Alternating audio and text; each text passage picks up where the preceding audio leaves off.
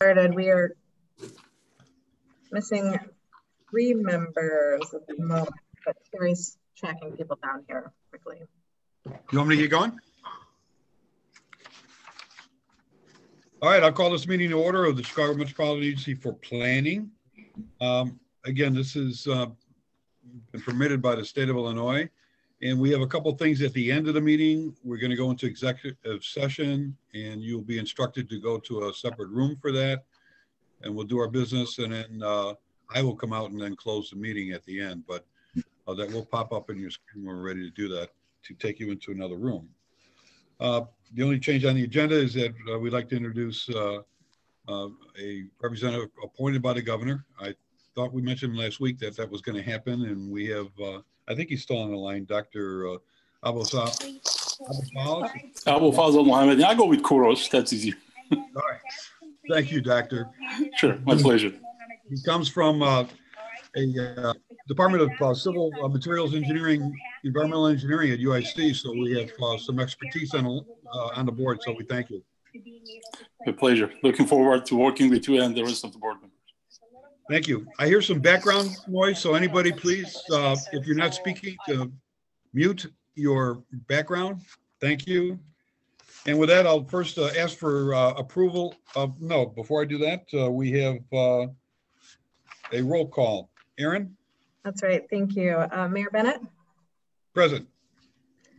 Rita Athos? Present. Frank Beal?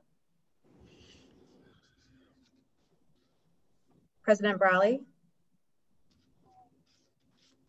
Commissioner Cox? Here. Mayor Darch? Here. Jim Healy? Mayor Noak? Here. President Reinbold? Here. Mayor Roddering? Here. Carolyn Schofield? Here. Deputy Mayor Sheehan? Here. Matt Walsh? Here. And Diane Williams? Present. Great, we have a quorum. All right, great. We have a quorum. And the first item on the agenda is the minutes. I'll ask somebody to identify themselves to make the motion to approve it and somebody to second it. Mayor, note to approve. Motion to approve. And Mayor Brawley from Montgomery, second. And also note that I'm here. Thank you. Mayor Brawley. Moved and seconded. Erin, call the roll. Mayor Bennett? Aye. Rita Athos? Yes. Frank Beal? President Brawley? Yes. Commissioner Cox? Yes. Mayor Darch? Yes. Jim Healy? Mayor Noak? Yes. President Reinbold? Yes. Mayor Roddering? Yes. Carolyn Schofield? Yes. Deputy Mayor Sheehan? Yes. Matt Walsh? Yes. Diane Williams? Not having been at the meeting, I abstain. Okay. The motion carries. This is the longest part of this meeting is the roll call, you know? It is. Well, we're going to have to get used to it. My apologies. No problem. What else are you going to do? Erin, your executive director's report? Great. Thank you. And thanks. It's good to see everyone this morning. You know, I wanted to talk a little bit about the Regional Economic Recovery Task Force that we've been tasked with leading. So, you know, we assembled this task force at the request of the 7 county board chairs and also the city of Chicago. I'd like to start by just playing a brief video of Mayor Lightfoot, President Preckwinkle, and Chair Cronin voicing their support for the task force, and then I'll get into my report here.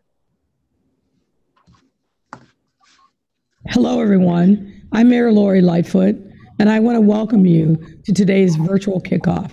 When COVID-19 struck, our region launched a recovery task force in April, bringing together 200 members across government, nonprofit, corporate, faith, and community organization to support our communities and our local economies.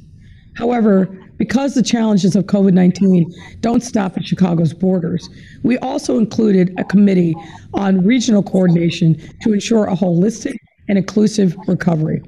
We would then accelerate this work through June and later publish the nation's first ever citywide recovery plan in July. And now, We're proud to be moving into the implementation phase of this recovery work in Chicago and across the entire Northeastern region. This regional coordination has proven especially important because we learn from a regional perspective, recovery relies upon economic development, empowering our workforce and our tourism industry. Strengthening all of these sectors is clearly crucial to our overall recovery, but it will also require an all-hands-on-deck approach. That's why we're excited to continue this recovery work with dedicated individuals such as yourselves to not only reignite our diverse economy, but build a stronger, more resilient future for our residents. So thank you very much for your participation, and please remember to stay safe. This has been an incredibly challenging year. COVID-19 has impacted all of us. We've had to work harder than ever before to keep our residents safe, healthy, and able to put food on the table. We've had the highest unemployment rates since the Great Depression in the 1930s. People aren't just worried about getting sick. People are worried about losing their homes, their jobs, and their savings.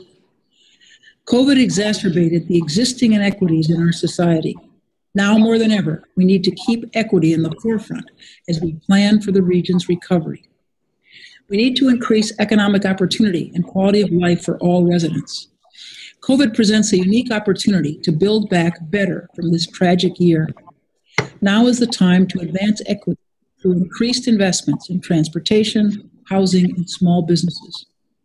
In fact, my fiscal year 2021 budget includes a $20 million equity investment to support the ongoing needs of residents and businesses impacted by COVID-19.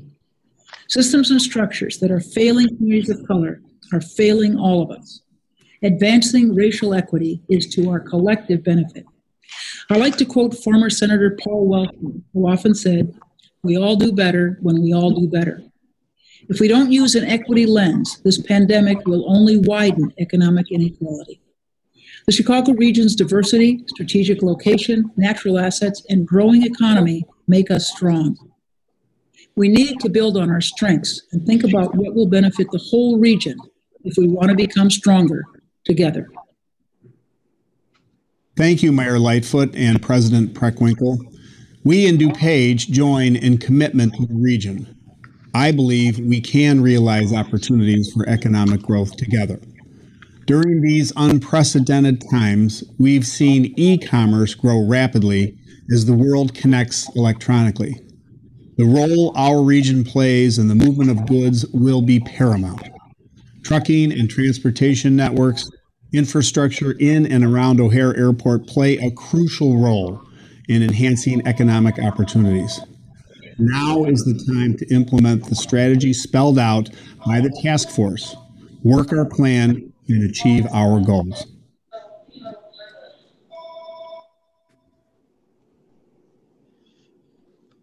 Thank you. We wanted to share this with you because we thought it was, a great kickoff to the work that we led last week.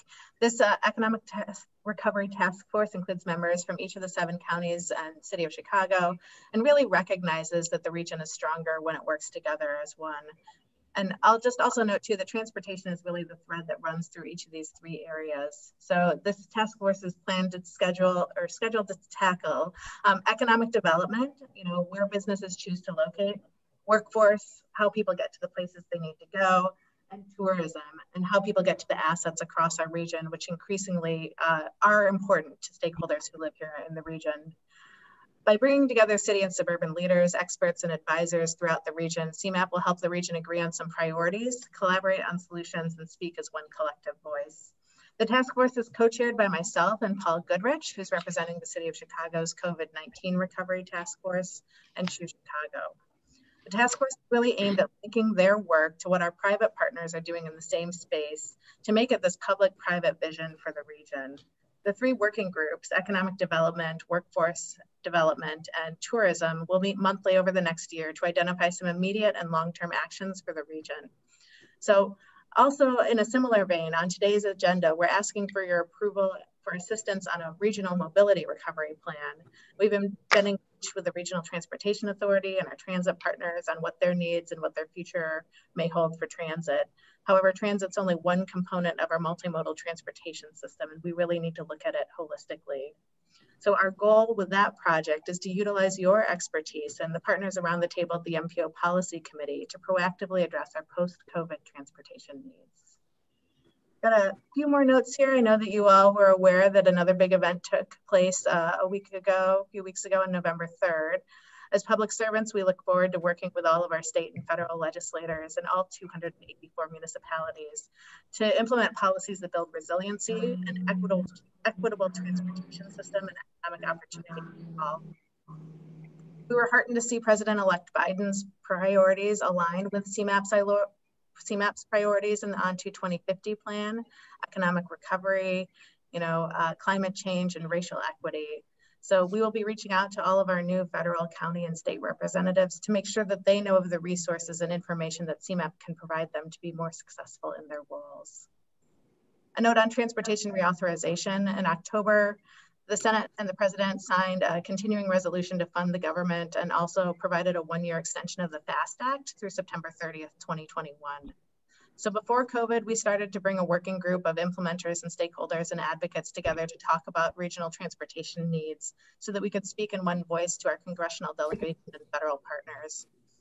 When COVID hit, we pivoted to address federal relief needs directly related to those issues. So now with this one-year extension of the transportation bill and a new administration, we're going to refocus our efforts to be prepared to advocate for the transportation needs of our region, such as sustainable funding, addressing climate change, and aligning funding with performance goals. So in January, we'll bring you our full federal and state agendas for your consideration. We look forward to hitting the ground running with these initiatives with you, our local partners, and our federal partners. And then I just wanted to touch on a couple of things related to 2050. So service sharing, I know, is something that we've been talking a lot about with our stakeholders here as the pandemic continues to cut into revenue sources. More communities are looking at service sharing with their neighbors. It's a key recommendation in the 2050 plan. So to help municipalities explore these options, we held a CMAP Talks webinar a few weeks ago with municipal staff from Oswego, from Buffalo Grove, and from Berkeley to share best practices from these communities. We'll share a link to the recording in the chat box if you want to watch or share it with your partners that you work with. We'd appreciate that.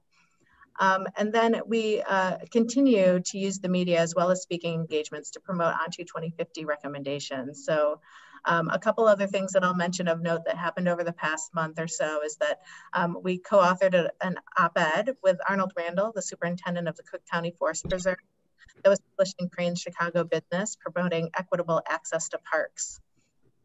And we did this because through the 2050 planning process, we noted that only 25% of residents live near parks and open space, and that's across our region. And in more affluent areas, 50% have access to parks, but our goal for 2050 is to increase access to parks to 65% across our region.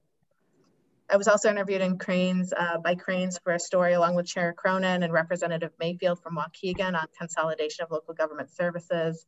We'll share links to those in the chat box as well. And then just finally, late October, I spoke at the National Association for Metropolitan Planning Organizations to share some lessons learned from our STP shared fund process and how it really led to a more equitable distribution of federal transportation funding for projects of regional significance in this region.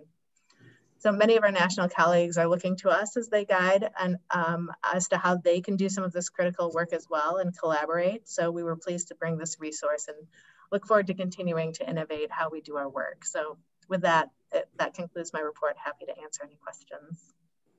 Any questions of Erin? Other than we're very excited, Erin, that CMAP is going to facilitate the Regional Economic Recovery Task Force.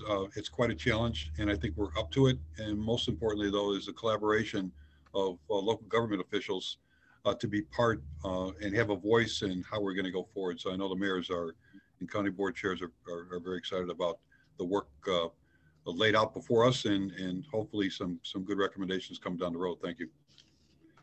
Of course. Under item 5, Angela, there are 5 items.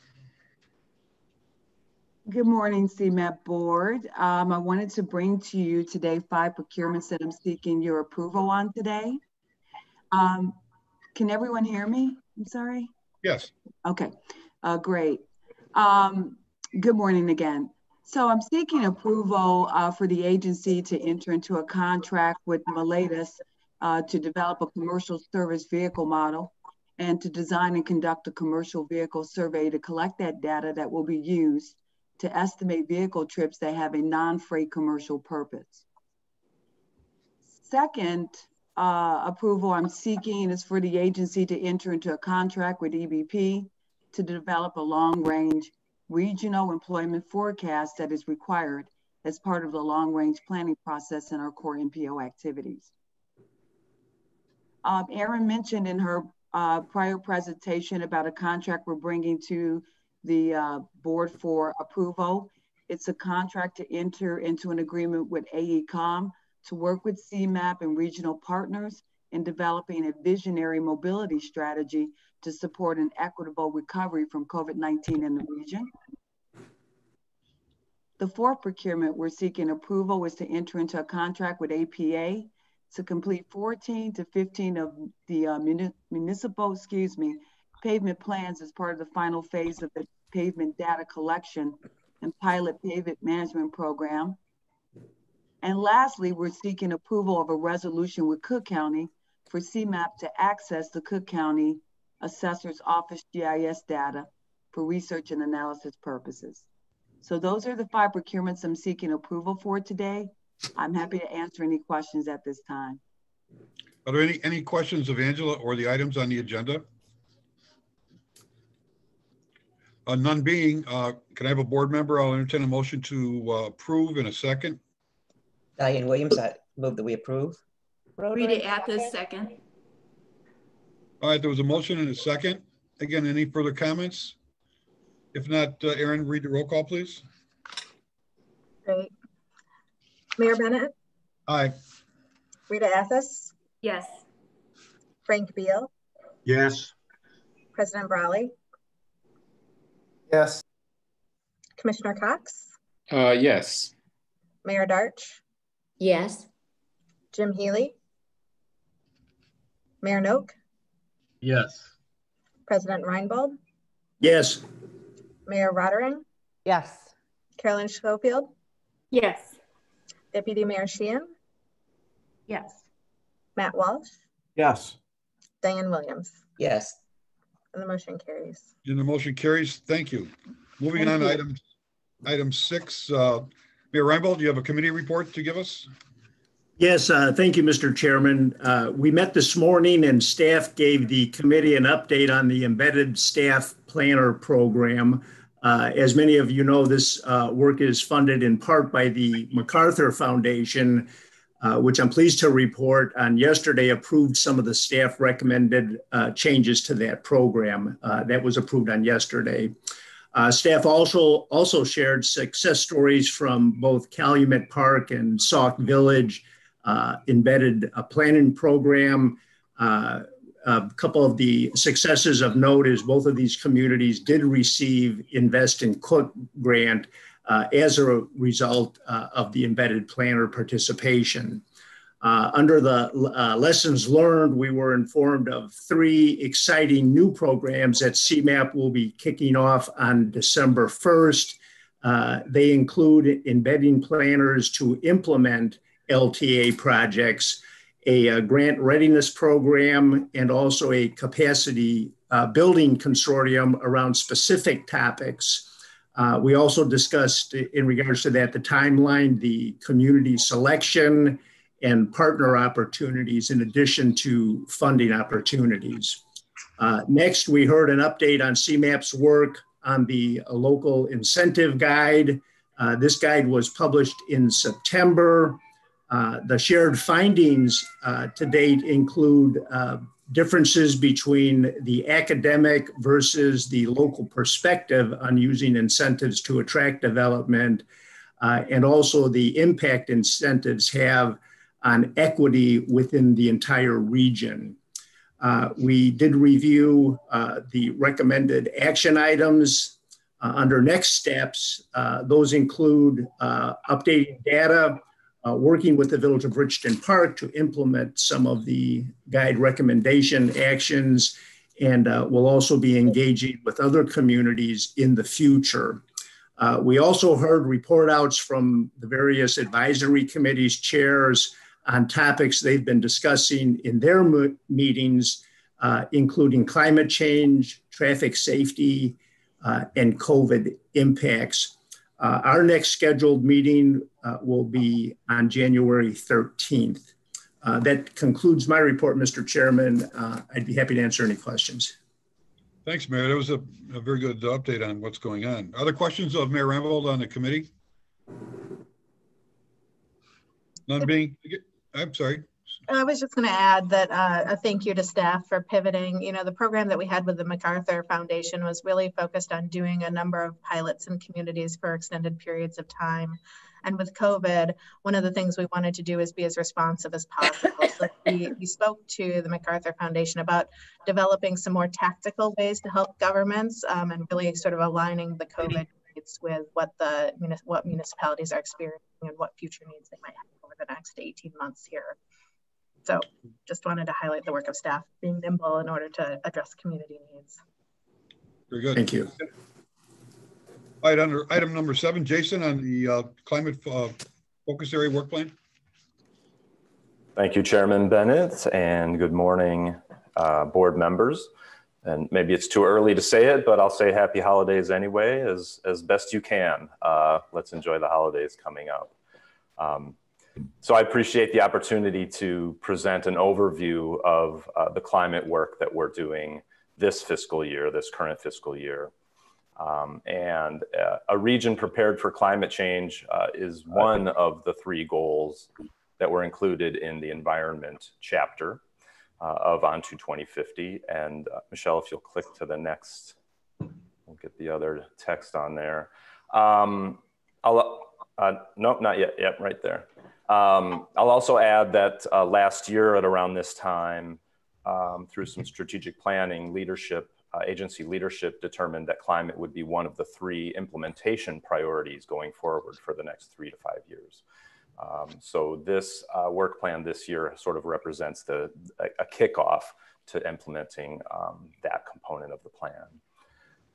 So within this goal, there were 2 broad strategies. You see them on your slide. To intensify climate mitigation efforts, that is reduce the amount of carbon being emitted into the atmosphere or reduce the amount of carbon in the atmosphere through other means. And the other is to prepare the region for a changing climate, to become more resilient and to prepare our most vulnerable communities for what's to come. And so, as I mentioned, this year's work plan marks the beginning of the implementation of On to 2050's climate goal. Next, please. As with most CMAP topics, we have data for multiple points in time that can show us a trend. In 2015, the transportation system represented 30% of the emissions, greenhouse gas emissions in the region. Now, that's a lot.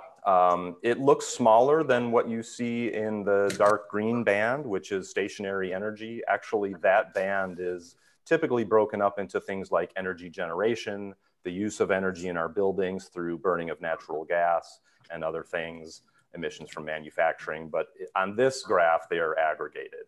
In fact, transportation makes up the majority. If you break that green section up, transportation makes up the majority of the emissions in our region. And so 30% is a lot, but the real story on this slide is on the right side. And that is the trajectory from 2010, when we did our previous greenhouse gas inventory, to 2015. And as you can see, in stationary energy and waste, we had some improvements. We had some declines in the emissions. However, that is not the case on the transportation side. I will say that overall, there was a 7% decline from 2010 to 2015 in our emissions, from 128 million metric tons of carbon dioxide equivalent, that's a mouthful, to 119. So a 7% decline, that's good news, but that's not what's happening in the transportation sector. Next slide, please. So if we look closer at the transportation sector, we can see in the left here that on-road emissions makes up the vast, vast majority of the emissions in the region. And there's a distant second by off-road emissions. Off-road emissions includes things like construction, includes things like mining, which we don't have a ton of, but there is some, and other things like, you know, the running of lawnmowers and weed whackers and things that have basically no regulation. So on-road makes up the vast majority. On the right is, again, the trend lines, or at least 2 points in the trend that you can see here. So on the left band is the on-road emissions, and you can see that from in that 5-year period, that remained relatively flat, as did the next 3 components of that sector. But the off-road emissions ticked up slightly. We're not entirely sure why that's the case, but you know, between 2010 and 2015, there was a lot of economic stimulus happening, a lot of construction was happening. We also know that there was an increased number of intermodal transfers within our region, which may be contributing to that as well. But as we can see, in the transportation sector, we are going a little bit in the wrong direction. And that's something, obviously, that's within our wheelhouse. Next slide, please. We also did some simple projections from 2015 out to 2050. And just very simply and very quickly, we have a business as usual trajectory of emissions. We have a current trend, which is the middle line, and we have a climate stabilization path, which is the green line. Business as usual reflects a situation in which the per capita emissions, the emissions per person, stays the same from now until 2050, but as our population increases, of course, the total emissions are going to increase apace. The current trend, the sort of slightly downward black line in the middle, is matching the decline that we saw between 2010 and 2015. So if that 7% overall decline continued year over year through 2050, that's where we would end up during that year. The green line, which is the ambitious line, but it's also the line that we really should be shooting for, is the climate stabilization path. And that dotted line at the bottom of the graph here represents the level of emissions at which scientific consensus suggests would help stabilize the climate at about a 1.5 degree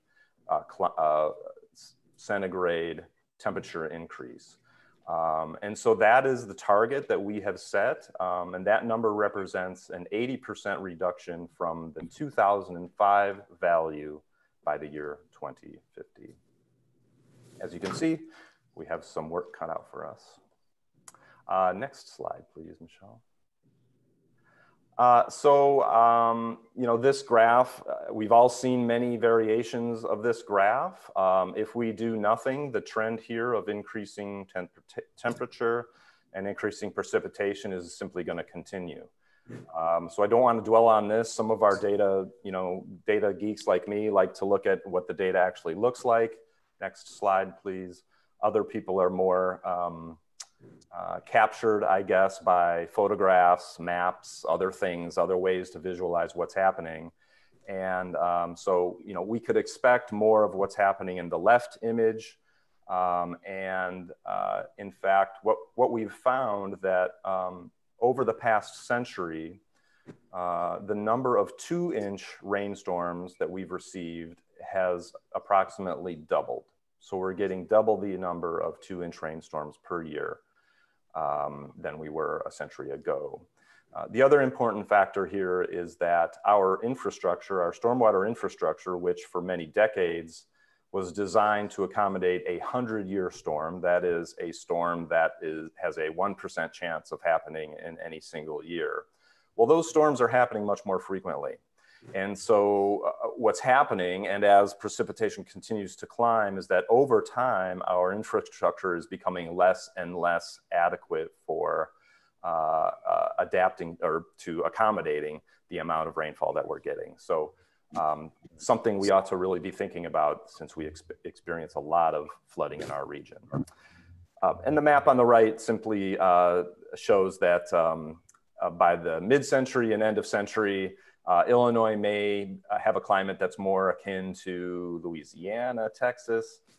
Me personally, I like New Orleans. I like Nashville. I like Austin, Texas. But nicer weather in Chicago is not really what we're talking about. There are many other impacts that we're going to be facing, including public health, and really impacts on our most vulnerable populations is where it's going to hurt the most. Next slide, please.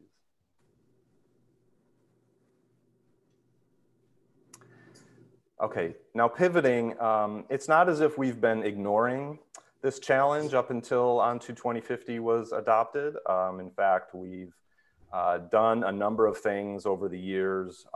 They include guidebooks, toolkits for local governments. They include strategy papers that we're leading up to ON2 2050. We've done quite a bit of work around flooding and helping communities to prepare for flooding and so on. But ON2 2050 really established the agency's position on climate. And as I mentioned in 2019, under Erin's direction, the agency leadership identified climate as one of the 3 priorities that we're going to work on very hard for the next 3 to 5 years. The other 2 priorities are the transportation system and the regional economy. So obviously this is a priority for the agency and for the region as well. Next slide, please. So those examples were a little bit more distant history. More recently, we've been doing some stuff as well. In the spirit of working in partnership, we have been working with and supporting actually the Metropolitan Mayor's Caucus lead on a project that has been supported by the Global Covenant of Mayors. And this is a regional guide for local climate action. It is a fairly comprehensive guide that local governments can take on and identify the kinds of things that they can be doing to help address this climate challenge.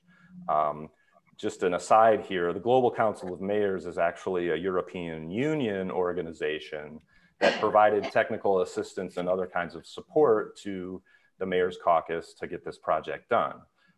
Frankly, it's a little bit embarrassing that the European Union is setting resources to the wealthiest country in the world to help us get on board with the climate challenge, but such as it is, we were thankful nonetheless.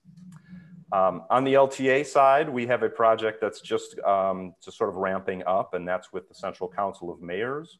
We'll be working with them to examine their transportation system and areas where it may be vulnerable to flooding and work on ways to make their transportation system more resilient. And then on the communications side, we have been conducting CMAP talks. These are facilitated conversations among our partners and experts. We did a series on regional stormwater resilience with our county stormwater agencies to talk about looking out into the future, what are you thinking about? And how are we going to accommodate this changing climatic pattern? And then finally, a number of updates were created and posted around how climate and the COVID challenge sort of play off one another. Next slide, please. So these activities are connected to our climate work plan for this year. And so I'm pivoting now to give you an overview of that work plan. And you can click once more, please, Michelle. These are the 5 projects that are in our climate focus area work plan for this year. This first one is called Climate Multi-Year Implementation Planning. Quite simply, this is a project in which we are going to take stock of where we are as a region, what our role is, where we're going as an agency, and how to get there. Typically, we do work planning for a single year, the coming year, but Erin has given us the direction to look further out, which I think is brilliant and a great idea, to look further out to 3 to 5 years, because just looking to the next year isn't really going to help us address these wicked challenges, as we call them. I'm going to talk a little bit more about our progress on that project in just a moment. The second project is transportation mitigation strategies. And this is right in our wheelhouse, obviously. It's an area that we know we have a role in and that we are going to have to think very seriously about what our role is going to be and how we're going to try to move this forward. So in this project, we're exploring what mitigation strategies make sense to pursue here, starting with a list of over 100 and narrowing them down to something more reasonable that we can study and model in more detail to figure out what best works in our region. The third project is Climate Mitigation and Adaptation Technical Assistance. This is the project whereby we're going to try to integrate strategies into our local work. So that's our local technical assistance program, our capacity building program, the programs whereby we are working directly with locals to help them with decision making and provide resources and so on. The fourth project is around data. This is where the greenhouse gas inventory work lives. We hope to do another one for the year 2020 in the next fiscal year's work plan. And we also hope to produce emissions profiles for every community in the region, which we think might be helpful as they plan to deal with this climate challenge. And finally, greenhouse gas reporting and monitoring. We have modeled and tracked air quality components for some time now through our conformity work, but we have not been doing that for greenhouse gases. There's been no standard, there's been no mandate to do so, so naturally we haven't done it, but I think we're having a change of heart now that this is something that we ought to be doing. And this project is an effort to explore how we are going to go about doing that. What kind of modeling are we going to do, so on and so forth. So next slide, please. So a little bit of progress that I'd like to report out on this first project that I mentioned. And this is the Climate Multi-Year Implementation Planning work. And the goal here is to understand what's happening in the region, who's doing what our role could be, and where we're going to be going over the next 3 to 5 years. These are the steps in the process at a very high level. We've completed more or less stakeholder discussions and peer review, although that will be an ongoing thing. We'll always be checking in with those different parties. But for this project, we've completed those and we're now in the stage of identifying and prioritizing the project list. But let me tell you some of the results that we've heard from some of our engagement. Next slide, please. So in our peer review research, these are some of the things that we know our peers are doing. They're conducting vulnerability assessments at both the regional and local scale. Greenhouse gas emission inventories is something that many of them are doing.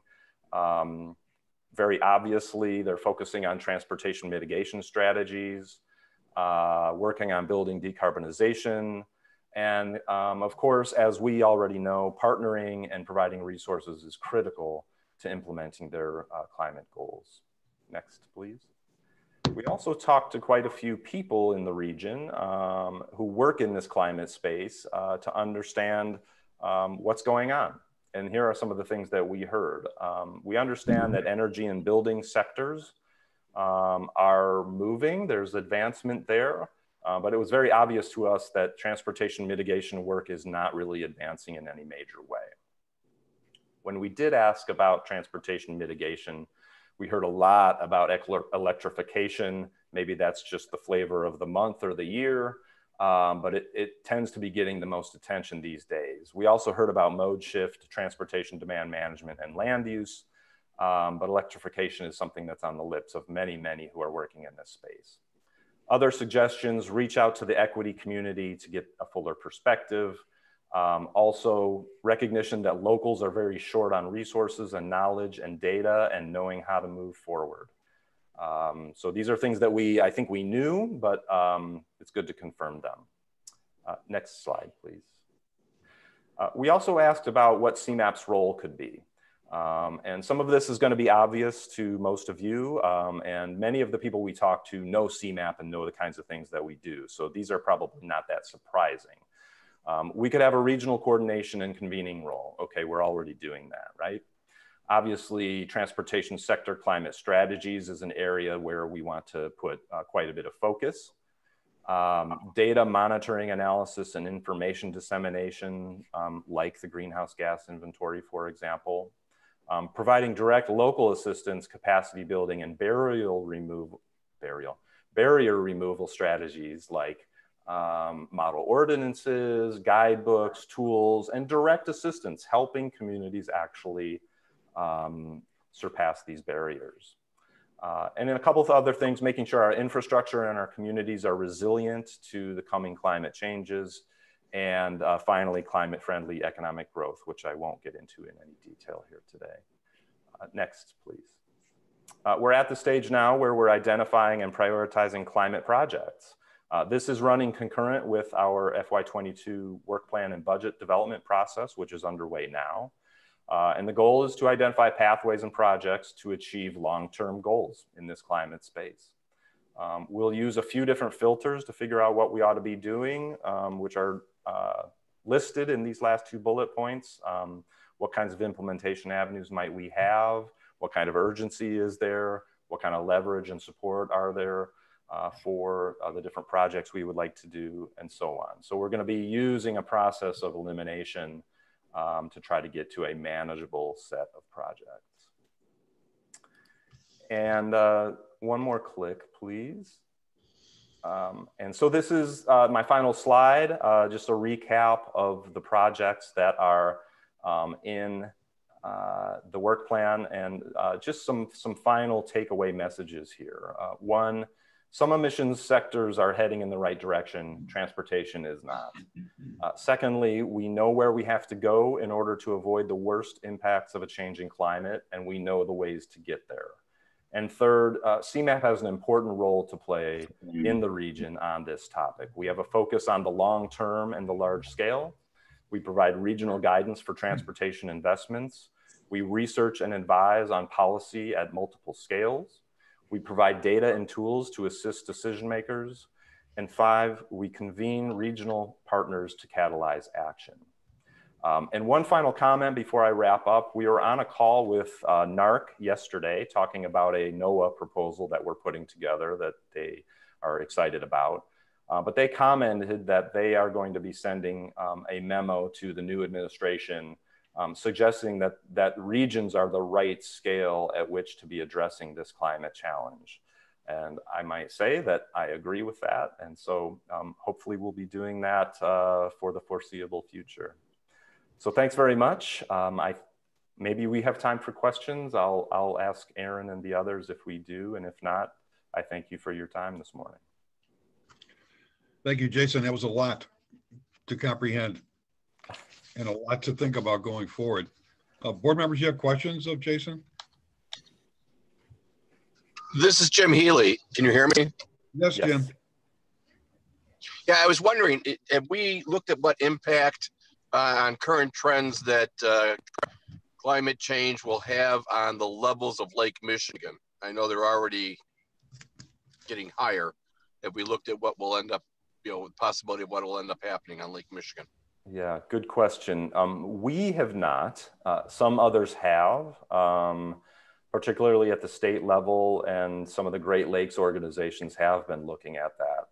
I can tell you that the projections are variable. Some of the projections say there will be more, some will say that there will be less.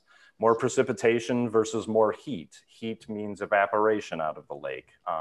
So it's a little bit hard to say, but I can say I live by the lake and I can tell you that it's down from where it was at a peak in the middle of the summer. So I don't know if that's going to continue or not, but we haven't done that work, but I think it's something that we ought to certainly look at. Jason, I just have a quick question. Certainly for the item on storm water management, and you are correct. Obviously, we all know and realize the numerous 2-inch rainfalls that we've had over the last 5 to 6 years. In the Chicago metro area, it's the MWRD, and certainly for the surrounding counties, it's also their county stormwater groups. Are you working with them? Implementing a change in any direction would be incredibly costly. All of our systems are designed for 100-year, and how are they going to go outside the box without redoing the entire system to come up with some type of plan that could augment or certainly attempt to rectify how we go forward with additional rainfall? So we are. This year we initiated a quarterly convening of the regional stormwater agencies from the different counties. And we're starting to invite some of the other state players, the Illinois State Water Survey, which does modeling and other things. Incidentally, the State Water Survey also came out with the most recent precipitation tables that are used to as guideposts for designing infrastructure. And I think all of the counties have adopted those new precipitation tables that they will now require developers or those who are building stormwater infrastructure to adhere to. We do have new data. How they incorporate that data and is one thing. As I say, they've already done that. And they're also starting to update their standards and update their regulations and so on and so forth. What we're trying to do is to talk to them about, okay, but every time we update those data tables, which are actually backwards looking, right? They look at trends over the last 5 decades in order to make precipitation tables for today. Well, next year, the precipitation amounts are already continuing to go up. So we're already behind, right? So we're trying to work with them to help understand how can we look forward and use not only historic data, but look forward and look at projections and use that as a design feature for designing our systems. Now, there's a few different ways to approach this. One is just to require more freeboard or more distance above the flood level and the bottom of your building, for example. But that's just one solution. And I know we have Mr. Mayor Brawley on the phone. I might just ask if he wanted to comment. He's an engineer and maybe work together. So Matt, if you care to comment on this, I'd love to hear what your thoughts are. Yeah, stormwater management. Yeah.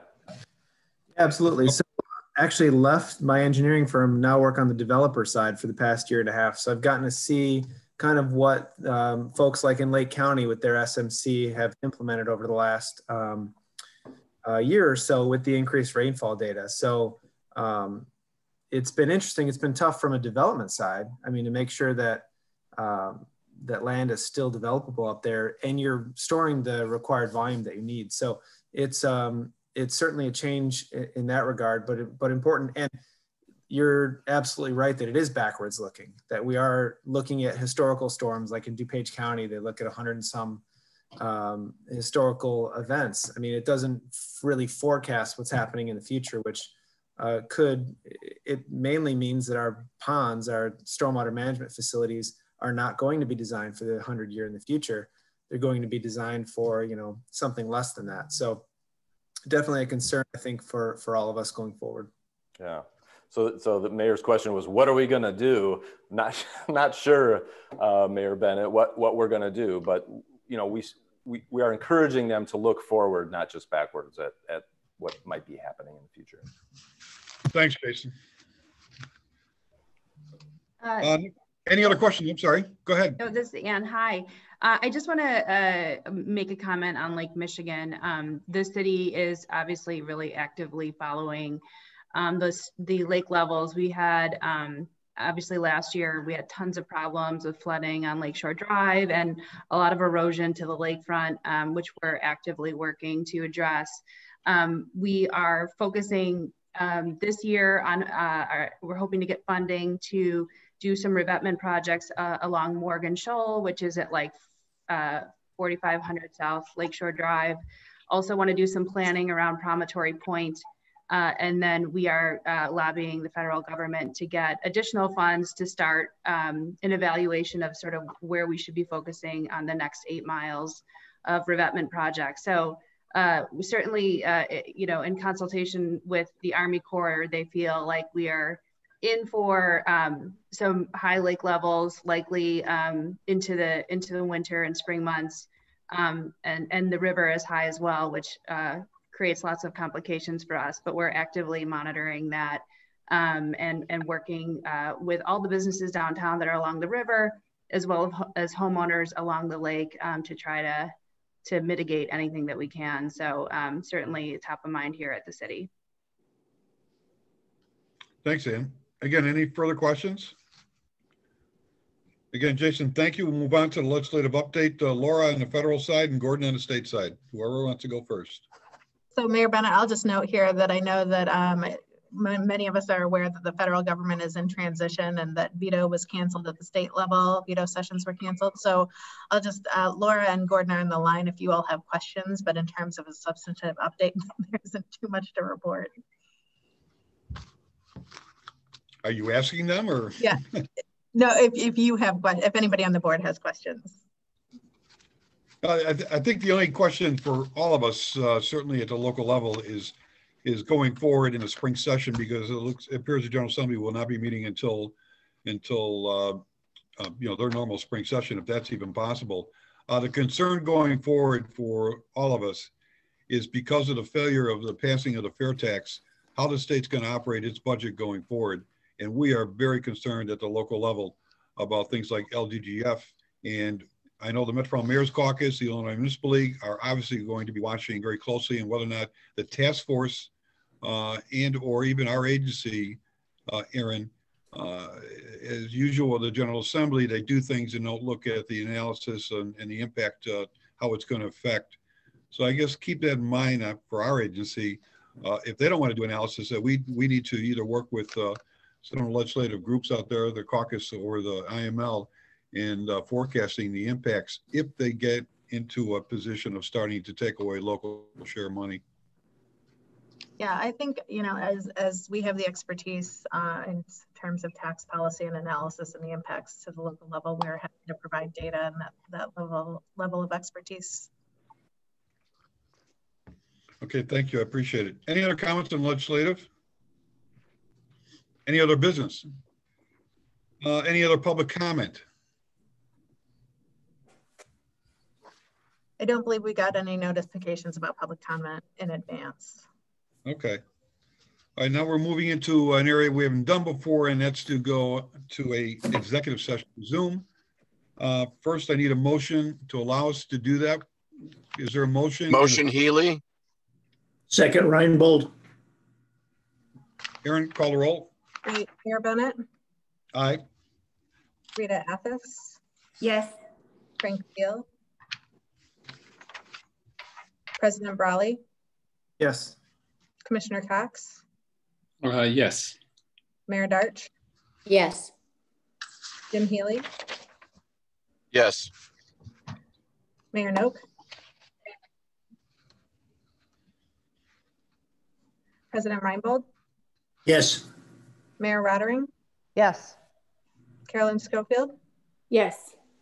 Deputy Mayor Sheehan? Yes. Matt Walsh? Yes. Diane Williams? Yes. And I'll just, motion carries. I'll just note that this is pursuant to 5 ILCS 120/2 C1 to discuss executive director's performance review and review prior closed session minutes. So the meeting will remain.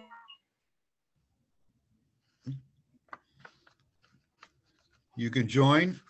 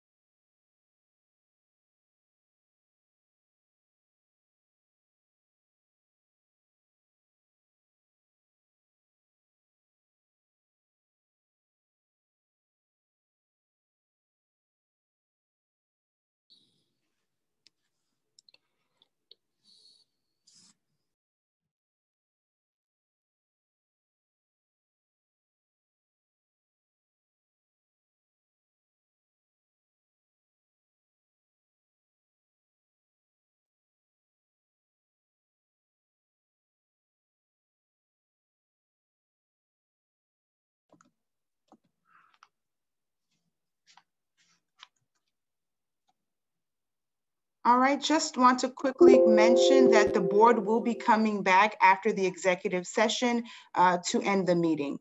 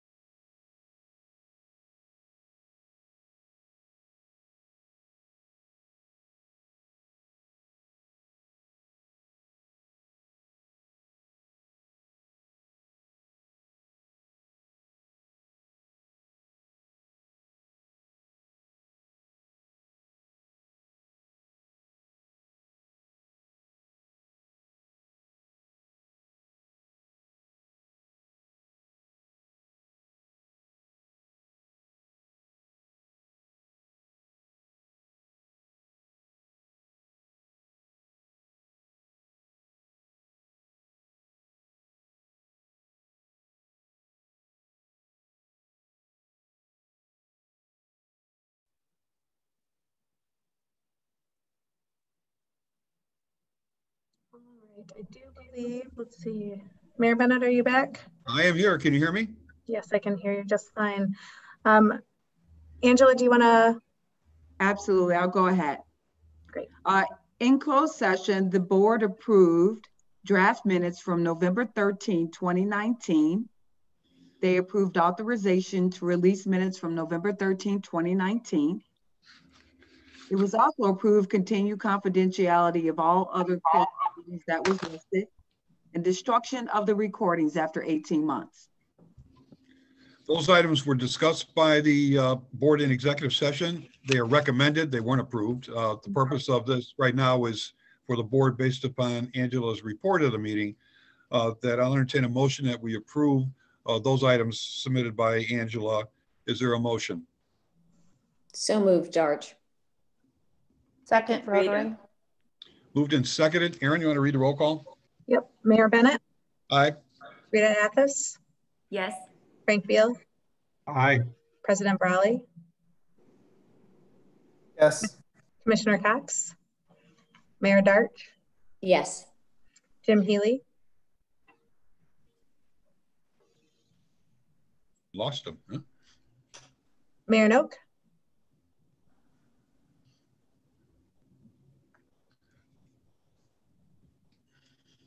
Oh, look, looks like Jim arrived. Jim Healy, we're doing a roll call vote on releasing the minutes. Aye. I didn't hear anything. Whereas Angela reported that we were releasing the minutes from November 13th. Aye. Thank you. Mayor Noak? President Reinbold? Yes. Mayor Rattering? Aye. Carolyn Schofield? Yes. Sorry. No, that's okay. Deputy Mayor Sheehan? Yes. Matt Walsh? Yes. Diane Williams? Yes.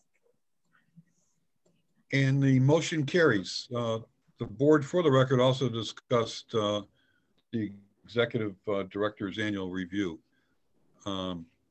And with that in mind, I let the board know that we are not meeting in December as traditional. Thank good for that. We will meet again in January. Aaron, anything else I missed before I adjourn this? No, I just, this will be a strange holiday season, but I wish you all the best. Great executive committees coming up next, but I wish you all the best over the holidays. And I know small is sometimes not ideal, but I'm taking great pleasure in spending a little bit more time with my kids and my husband. So I hope you all have a great holiday season. Thanks again to all the board members also. Can I do this by voice vote, or do we still have to vote by singular vote? I think to close the meeting, we're okay to do voice vote. All right. Any other comments or questions? If that, I'll entertain a motion to adjourn. So move. Second. Second. Moved and seconded. All those in favor signify by the vote of aye. Aye. Aye. Opposed, vote of no. That's the way I like to do this. The motion carries. Meeting adjourned. Enjoy the holidays all. Stay safe, please. Thank you. Thank you. Happy Thanks, holidays. everyone. Holidays to everyone. Bye-bye.